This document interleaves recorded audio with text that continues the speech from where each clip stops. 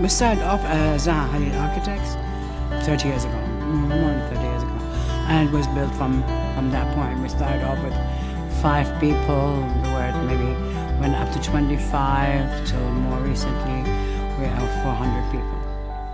Well, I mean, obviously I'm the instigator, original instigator of many of the ideas, but with the focus, of course, and this always is on innovation. And it has always been about innovation, about technology, and about materials, but mostly about ideas. And we focused a lot in the last 30 years to develop an idea.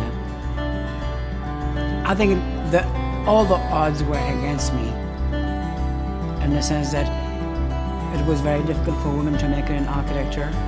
It was very difficult for that kind of work to make it in architecture. So it wasn't just being a woman or a foreigner. It was also the work itself was quite, people could not imagine it would ever be happening. So I think that to achieve maybe a fragment of what we would try to achieve was quite a feat, it was quite something. So I'm very proud that we managed to do that. What drives me, I know from my experience that if I had not pushed, I would not discover many things I discovered. And I still think there's more to be discovered. Well, of course, I never thought of myself as a role model. At the beginning, I always thought of myself, I did not want to be, let's say, pigeonholed as a woman architect. I mean, I think later, I didn't change my mind. I thought it was very critical that I acknowledge the fact that, you can influence other people. So I think it's important to inspire people in maybe a very modest way. To be nominated as the Berkeley Businesswoman Award, it's a very nice thing. I mean, something which I don't expect to be nominated for. So I think it's a very humbling, pleasant experience.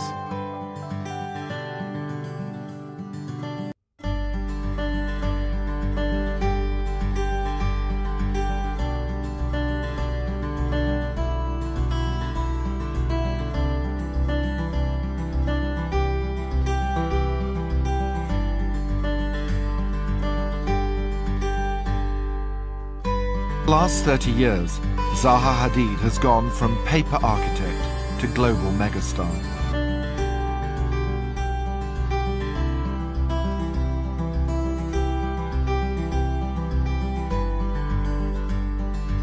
Her extraordinary architecture doesn't just stand, it melts, it slides, it whooshes, it juts, it moves.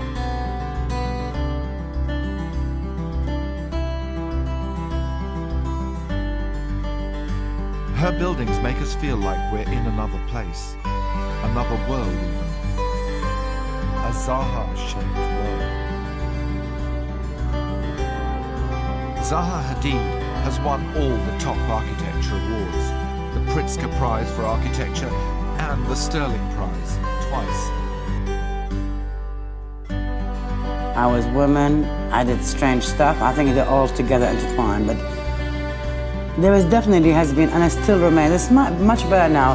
There's a definite stigma too about the woman thing. Born in Iraq in 1950, Zaha Hadid is now a dame of the British Empire.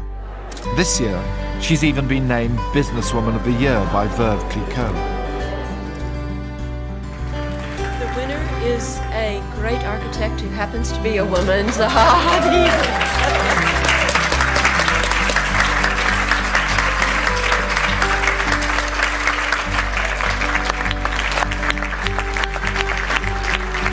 Thank you very much.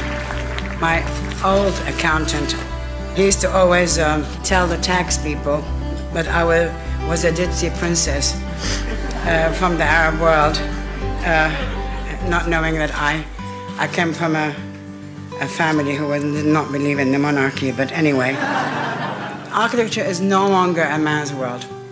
This idea that women can't think three-dimensionally is ridiculous. And I cannot say I've done it alone. I have great people. I have a great partner, Patrick Schumacher. I have great associates with me in the office who are a mixture of men and women. And they've all really contributed to this work. It's an almost improbable success story. It took years for her career to take off. The practice started life in just one room with 4 people and now employs almost 400. It's a global brand with buildings all over the world.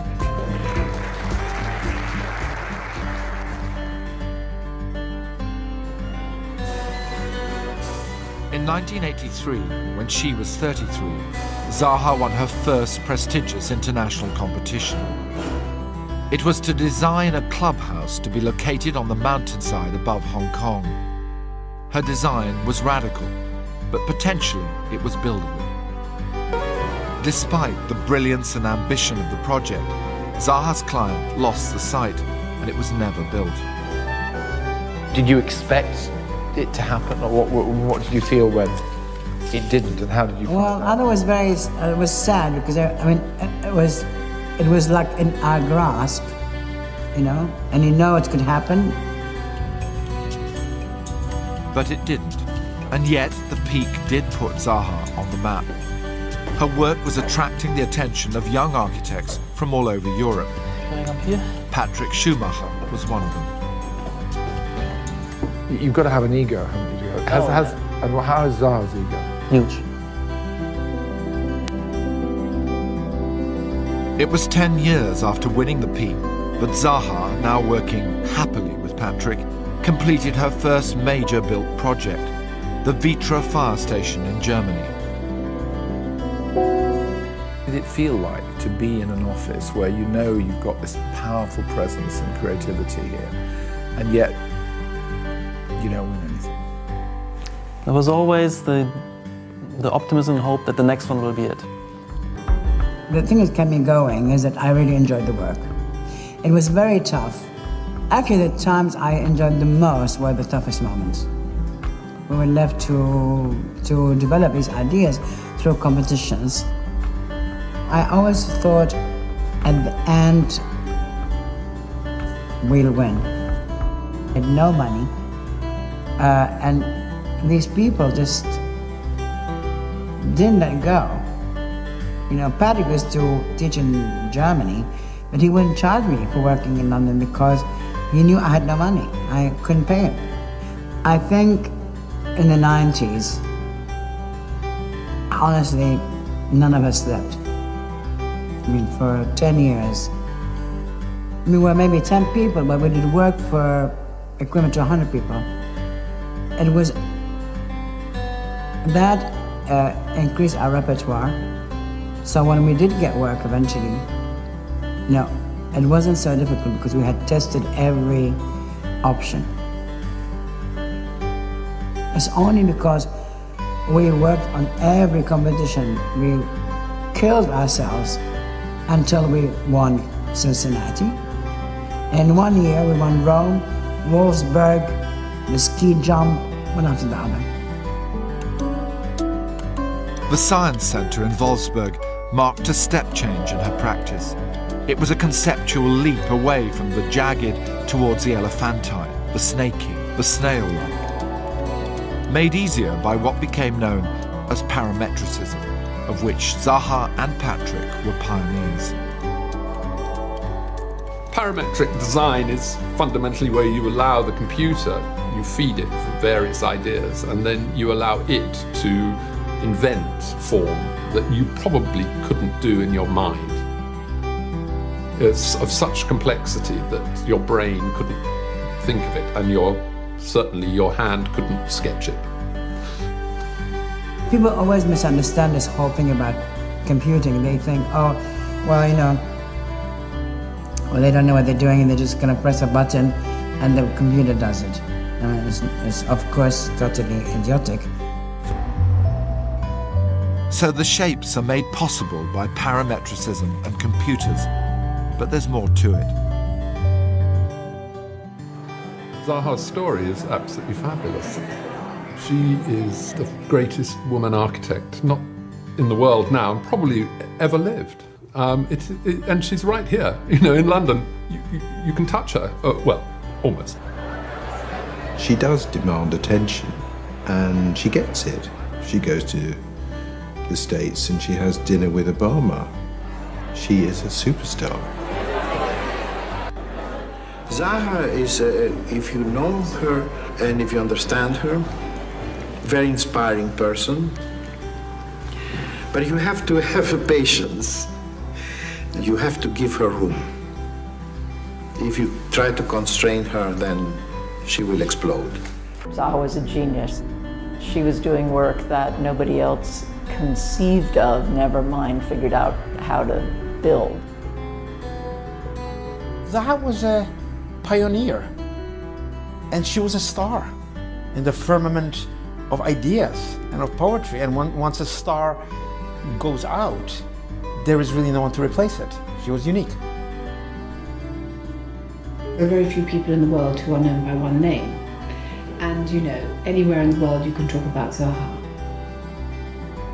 Who knows what extraordinary creative things might have come out of that imagination if it had another 1 or 2 decades to keep producing things.